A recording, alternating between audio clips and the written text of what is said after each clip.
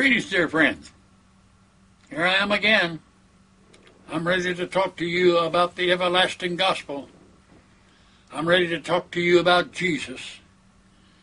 I'm ready to talk to you about your heavenly Father. You see, most believers have, excuse me, haven't come to the simple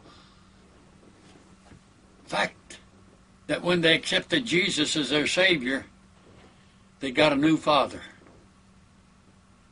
New father. That doesn't sound right, does it? Maybe they were a young couple, husband and wife. They both accepted Jesus. Did you know they had a new father? What happened to their old father? He's still there. He's friend, he's loved one, he's past father. But when they accepted Jesus as their Savior and life, they got a new father. That's a wonderful thing about Paul's message. He introduces us to our real Father. You say that's just religious talk. No, that's real talk. Because when you got saved, you got another life in you, and that life has as a Father Almighty God. Did you know that? Did you realize that when you got saved, God became your Father, not a figurative thing, not a hope-to-be thing, not a thing soon, but immediately God was your Father?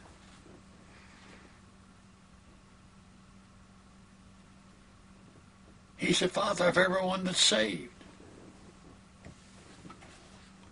Now, I don't know what you do about your earthly father. What he needs to do is what the young couple just did, accept Jesus as their Savior and life. And in that life comes a new father. Now, there are a lot of people that say Jesus and God are all the same. No, impossible. Nowhere in the Bible does it say that. They're not the same. God the Father is the one who had a vision, who had a purpose to fill up his house. Jesus became in that purpose the one who would pay the price that God would have by the death of Jesus Christ, a right. He would be justified to make them his own offspring. Some of that's stated in the Scriptures. Do you remember reading them? You remember reading about those who were offsprings of God? You remember reading those who tried to trust God but didn't get self out of the way? You remember reading about the Lord's Prayer in John 17 when Jesus and his Father got together, and Christ, when he prayed to his Father, prayed that as he and the Father were one, all who accepted Christ as their life would be one too, one family. That's going to be a glorious thing God works out, because there's going to be a lot of people who go to heaven that will not be able to maintain what they believed was truth. They won't be able to maintain how God was to be their Father or Christ was to be their life. I come preaching to you that the Scripture makes much of this clear. If you lived in Paul's message long enough, you would enter into the theme without any breakdown in your mind or consciousness that Christ was your life and God was your Father. Because that's what it's all about. What is the Father doing? What's his great purpose of moving among people on this earth? Simple. He's trying to prepare some of them to come and live in his house. Now, every church at any place would say that's what we're trying to do too. We're trying to get people to go and live in the Father's house. Then why don't we read the scriptures that talk about that instead of making up our mind? Somebody was telling me about a young boy who died and went to heaven, came back and was telling everybody how beautiful heaven was and so forth. That's just something a human could imagine. That's not something we know. We know there's streets of gold. We know a lot of things about the 12 gates, the 12 apostles that sat at the gate. We know a lot about the Father's house. But we all become one at that time. We all become one at that time.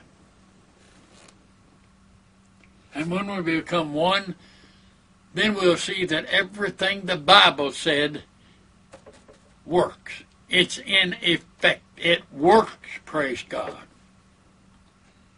I don't have to spend the rest of my life worried about some scripture. If I stick with Paul as he follows Christ, I'll be right behind him. I'll be right behind him. People don't like that statement, follow Paul as he followed Christ. But you have to take it because at the cross, God made a radical change. He made a radical change from Jesus who said, follow me and I'll make you fishers of men. That fit in that day. That was Jesus talking to them about the hour that they lived in. That was Jesus talking to them about what they were to do with their lives. Follow me and I'll make you fishers of men. That was good. Today our call is not primarily to be fishers of men. Our call is not to preach the gospel to everybody on earth and get them to join our church. That's not what the calling is. The calling today is that we might be one with the Christ that is in us. Christ who is in us, who lives in us. We will be one with him. And that would make us one with the Father. Because we're getting so near the Father's house. That's important. That's important. There's nobody going to get churches together on this earth. I live in what is probably one of the most religious cities in the United States. And I promise you, you can have a church on one end of the block and one on the other end, and those two will never get together. They will never get together. There'll be a breakdown somewhere in what they believe, in how they handle what they believe, and who can believe what they believe.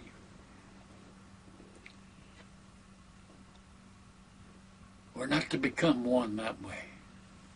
We're to become one with the Christ that is in us. And you know, when you become one with the Christ that is in you, and you preach Christ's message that is given to us by the Apostle Paul, which came directly from Christ. See, nobody else in the Scripture had that. To my knowledge, there wasn't another soul in the Scripture that had directly from Jesus what the revelation should be, what God would reveal unto his people. Paul received it. Paul wrote it. We read it. And then we're faced with the issue of revelation. Revelation. Paul's words in Ephesians 1 was, when I separated from my mother's womb and called by his grace, he revealed, revelation, he revealed his Son in me. That wasn't a gonna-be thing. That was something God did to the sinner when he prayed and asked him to come into his heart and life. When that happens, you get the whole bucket from God. The whole bucket of grace is dumped on you. And in that is, you got God your Father, you got Christ your life, you got the Holy Spirit your teacher. You've got eternity to learn. Dear friends, we're getting near the end. We can't go much longer and not be able to carry out God's instructions. So the last line of verse 15 in Romans 5 says, which by one man, Jesus Christ, hath abounded unto many. You get it? Hath abounded unto many.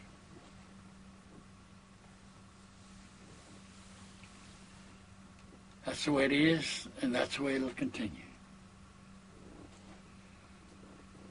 Could I tell you about why I talk to you like I do? I talk to you this way because I have but one interest in dealing with you at all. And that's to make sure you have heard this part of God's plan. You've heard about it. That's why I preach mostly from the Apostle Paul. Other places in the Bible too, but that's not where God speaks to me. He speaks to me from the Apostle Paul, and that's the way it's supposed to be. It's supposed to be that way with you. God's not talking to you from Jeremiah or Isaiah. That's where we read and find out what things are. That's where prophecy is. But God doesn't talk to his offspring by prophecy. He talks to them through his word, Jesus. And so I come bringing you those words. I want them to get fixed in your mind. This Word of God. Somebody says it doesn't matter what you believe. I agree with that. It really doesn't matter what you believe, because what you believe isn't going to change you. But what does matter is in whom you believe. In whom you believe. Do you believe on the Lord Jesus Christ? What does the word believe mean? All these things he said and done for our benefit as born-again believers. Do you believe that? I don't hear it preached like that. I go into the finest churches and listen to it. And somebody comes down to the altar, gets saved. They talk about a meeting they have once a week for new converts. Why? They're not preaching God's word to them. They're talking to them about what it takes to be a member of that church, which is probably a good thing, not all bad. But from the pulpit, we must preach the revelation of Jesus Christ. We must not bow away from it. We must not make an excuse. We must preach the everlasting gospel that is given to us in the Scriptures. Dear friend, if you need Jesus as a Savior, stop what you're doing now and invite him to come into your heart and life. As soon as you can, get hold of a Bible and read what happened to you in that moment you accepted Jesus Christ as your Savior. Read what happens to you, because that'll show you the way to walk, the thing to do. Believe it. Believe him, and you'll never regret it. Time is up. Gotta go. See you again later. God love you and bless you. In Jesus' name.